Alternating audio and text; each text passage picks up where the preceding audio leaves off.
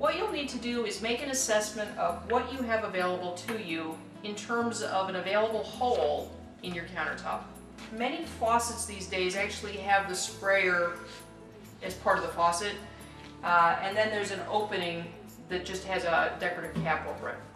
In this particular case, we have a sprayer, and we're going to remove the sprayer, and I'm going to show you how to do that right now. So what you're going to do first, you're going to crawl under your sink. To disconnect the sprayer, in our case, we're under the sink. This is the line that goes to the sprayer, so we're going to remove that, and then we're going to cap it off. Be sure to bring it down into a pan to collect the water. Take some Teflon tape and wrap it around the end a couple times. Alright, and then just screw the cap on and tighten with your wrench.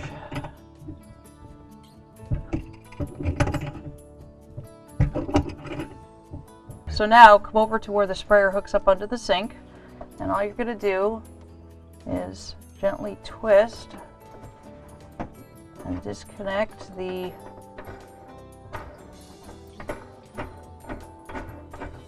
When you get to this part, be careful when you're on the final couple threads. This thing could fall down and hit you on the head. So now we have disconnected the bottom of the sprayer, and we're going to come back up to the top of the counter and just pull it out.